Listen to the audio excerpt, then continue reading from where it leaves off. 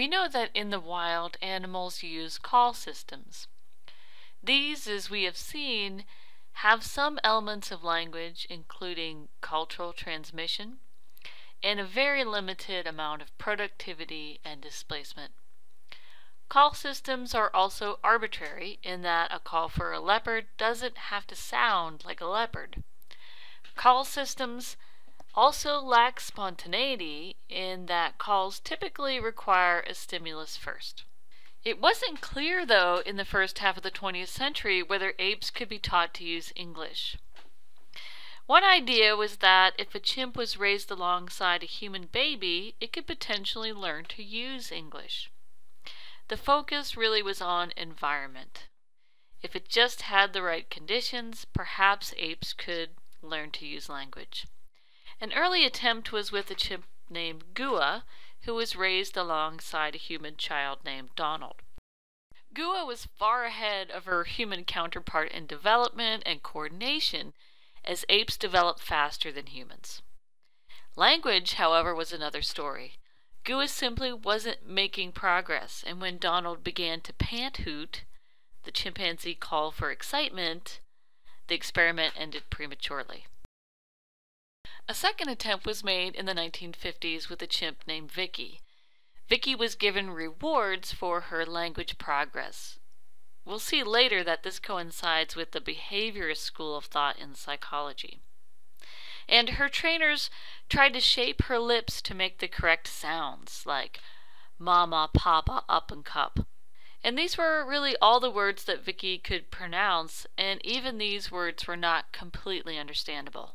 These early attempts were doomed from the start, because apes aren't built to speak in the way that humans are, without even considering the question of whether their brains are capable of language.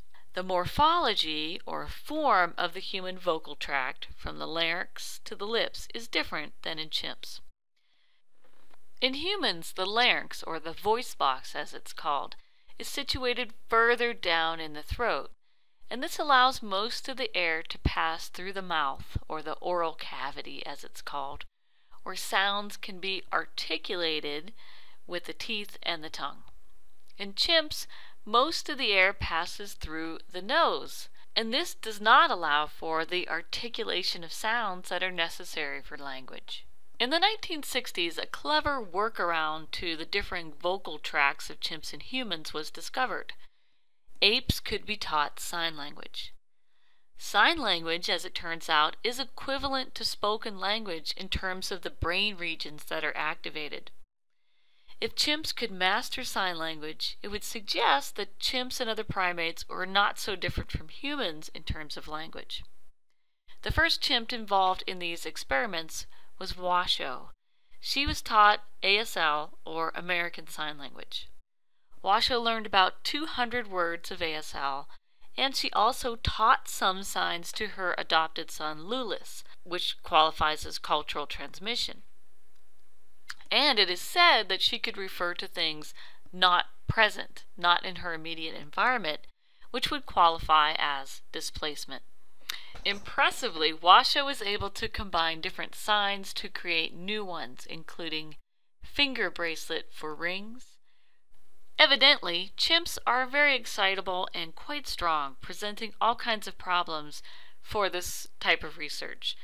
Coco the gorilla, who was a lot more subdued than a chimpanzee, became the new darling of ape sign language studies.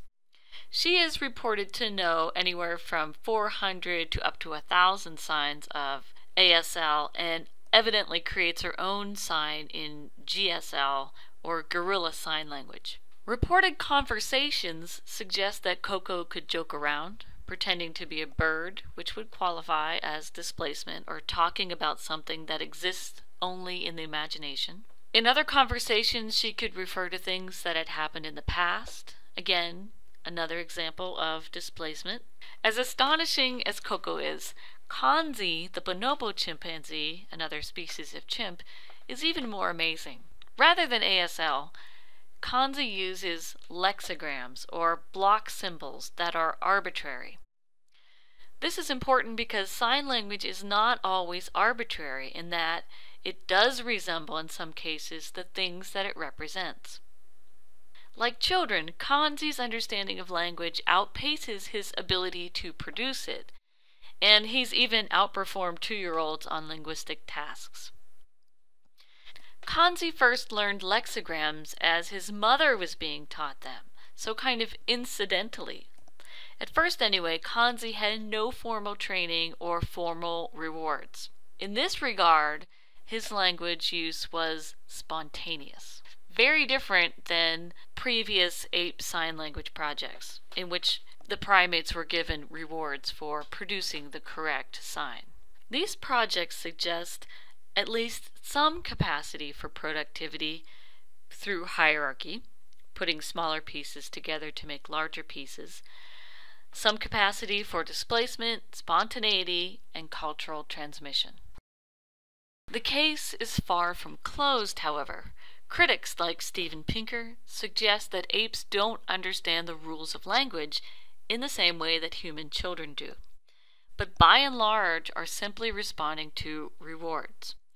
That is, ape language is an example of conditioned response, where apes receive a reward for language. We'll see how this contrasts with human language learning in later lectures. With the possible exception of Kanzi's first efforts, apes, as well as birds, require lots and lots of M&Ms. Primates have a sweet tooth in order to use language.